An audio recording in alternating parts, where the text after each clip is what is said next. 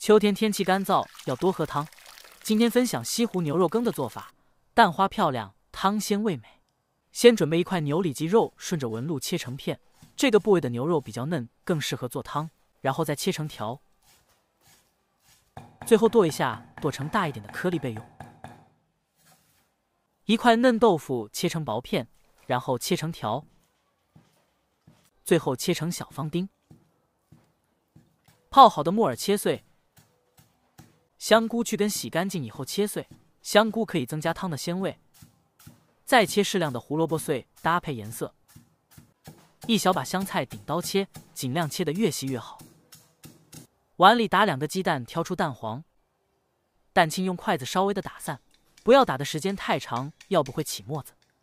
锅中水烧开，下入切好的各种配菜和牛肉丁焯水，这样能去除配菜里的生味和牛肉里的血水。再次开锅，稍微的煮一下，捞出，用温水冲洗掉表面的浮沫。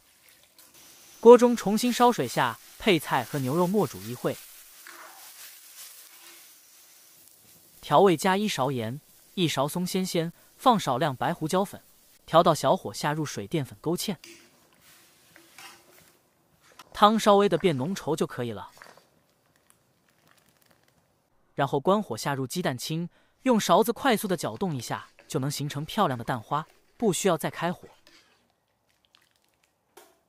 香菜撒到碗底，滴2滴正宗的小磨香油，再把汤倒进去，充分的激发出香味。